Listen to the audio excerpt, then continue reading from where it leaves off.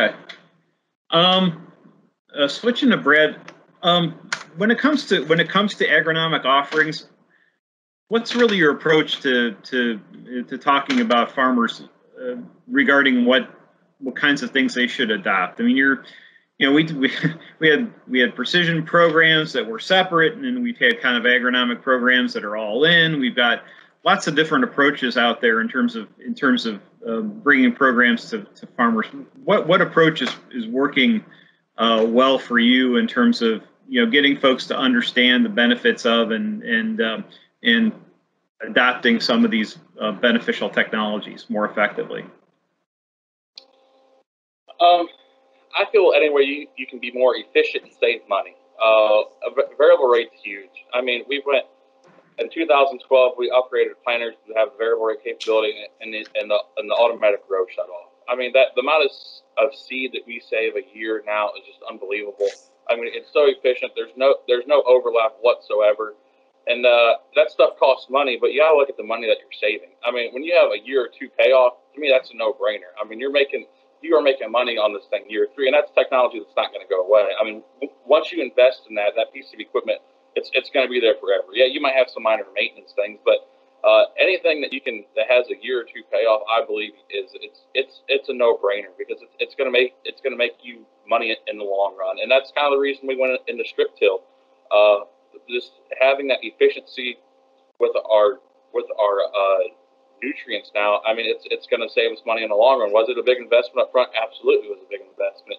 But we have to look long term and what's the best thing for our farm, the best thing for soil health, and the best way to raise a good crop. Okay. Brad, do you have any thoughts on that question or any reaction to that? That's Brad. That's Lee. I'm sorry, I got. All right. Lee, I'm looking at three different things here. I got two screens going. Yes. Go ahead, Lee. Sorry. Take it away.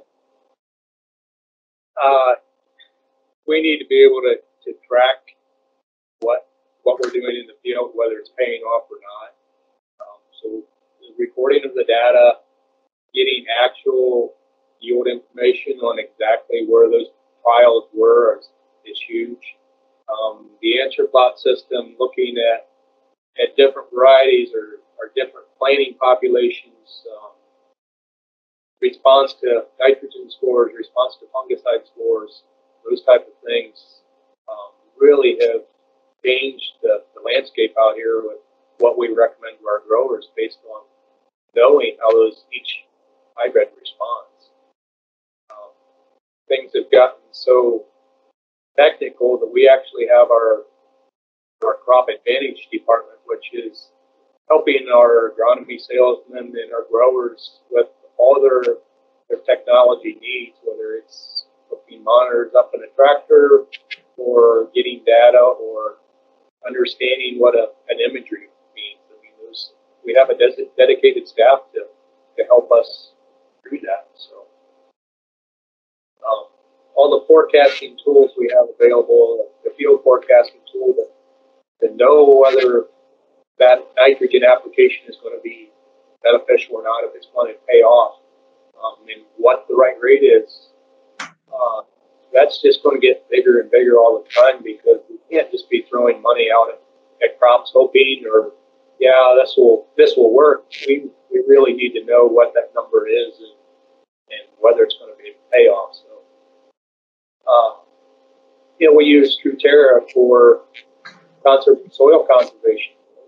We need to protect that asset. If we don't have that asset, we're struggling all the way through. So that has been a big thing we're getting into more and more is what practices out on the farm are going to help you save your soil.